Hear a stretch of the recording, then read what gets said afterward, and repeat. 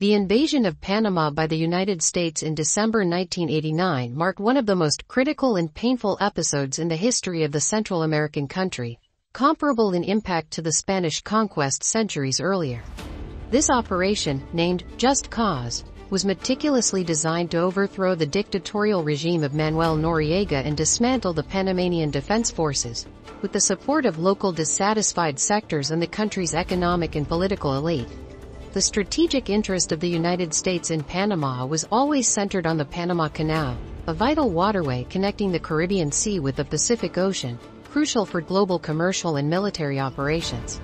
Since Panama's independence from Colombia in 1903, the United States established a dominant presence in the region, which included the construction of the Panama Canal in 1914 and the subsequent installation of military bases and operational centers like Southcom after World War II, reinforcing its influence in Latin America. Relations between Panama and the United States intensified during the 20th century, especially concerning the control of the canal. However, these relations significantly deteriorated when Manuel Antonio Noriega, who came to power following the death of Omar Torrijos in 1981, became involved in illicit activities such as drug trafficking and money laundering, in addition to being implicated in political assassinations. Noriega, a former ally and collaborator of the CIA, became a double agent and an increasingly problematic figure for American interests, especially in light of the imminent return of the Panama Canal to Panamanian control under the Torrijos-Carter Treaty of 1977.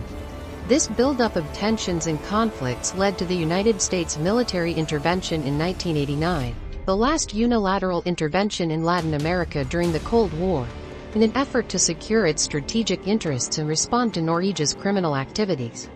Over 26,000 U.S. soldiers were deployed, culminating in a massive bombardment and the capture of Noriega, an event that drastically redefined the relationship between Panama and the United States.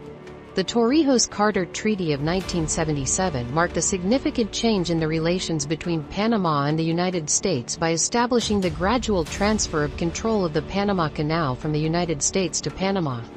However, tensions between the two countries intensified due to the criminal activities of the Panamanian dictator Manuel Noriega and his refusal to cooperate with the administration of Ronald Reagan. The situation became even more complicated when Noriega annulled the results of the 1989 elections, which showed a clear victory for the opposition candidate Guillermo Endara, and installed a puppet president. This led the Organization of American States, OAS, to call for a peaceful transfer of power, and for the United States to send troops to the canal area. Tensions reached their peak when Noriega declared a state of war between Panama and the United States, exacerbating an already volatile situation that worsened with the killing of a U.S. Navy officer by Panamanian soldiers. Noriega, known for his brutal use of violence and repression against political opposition, consolidated his power through torture tactics and enforced disappearances, intensifying popular resistance against his regime. In the context of the Cold War and following the experience in Vietnam, the American elite opted to shift from direct colonial control of the canal to a neo-colonial approach through the Panamanian government. However, with Noriega declaring war and proving to be an unreliable ally, the United States decided to act. On December 20, 1989, just days before the scheduled transfer of the canal, the United States launched Operation Just Cause, invading Panama and overthrowing Noriega. The invasion lasted until January 31, 1990, and was carried out by about 26,000 troops, including elements of the 8th Airborne Division, with the support of advanced military technology such as the stealth F-117 bomber and Black Hawk helicopters. The military action, which involved massive bombings in densely populated areas like El Correo, resulted in a high number of civilian casualties, detentions, and significant destruction, with an estimated 4,000 homes damaged in this neighborhood alone and economic losses amounting to approximately $2 billion. The United States invasion of Panama left deep scars in the social fabric of the country, demonstrating the complex dynamics of power and the consequences of U.S. foreign policy in the region. Operation Just Cause, carried out by the United States in Panama in December 1989, represented a critical point in the history of relations between the two countries. Although it was a swift intervention aimed at overthrowing Manuel Noriega, The human cost was high due to intense bombings aimed at neutralizing the Panamanian military capability. The United States justified the invasion as necessary to capture Noriega, who was involved in drug trafficking, and to protect the Torrijos-Carter Treaty on the canal. The international community, including the United Nations General Assembly, condemned the invasion, which resulted in numerous civilian victims and considerable infrastructure destruction. Local resistance and clashes at specific points in the country complicated the operation, which, although it managed to dismantle Panama's main military headquarters, left deep scars on the social and political fabric of the country.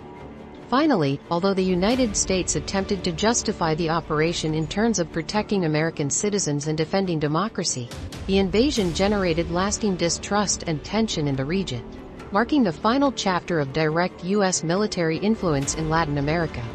The Operation Just Cause, the American invasion of Panama in 1989, culminated in the capture and prosecution of Manuel Noriega in the United States for crimes such as drug trafficking and murders.